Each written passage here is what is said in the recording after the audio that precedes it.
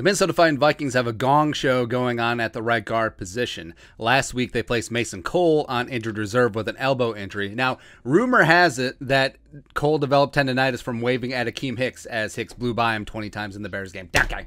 Okay. Then on Monday, they placed Oli Udoh on the reserve COVID-19 list.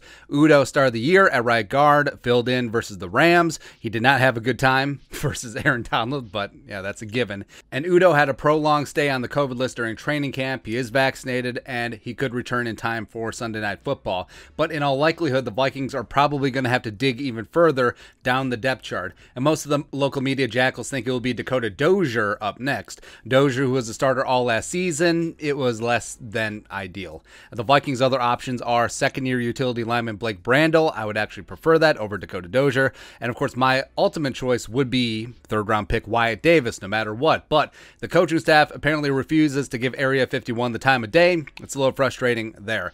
But the Vikings had a hole at right guard all year, and now that hole is just going to get deeper in time for Kenny Clark and the stupid Packers, as the Vikings just hope to save their season like that much, but great.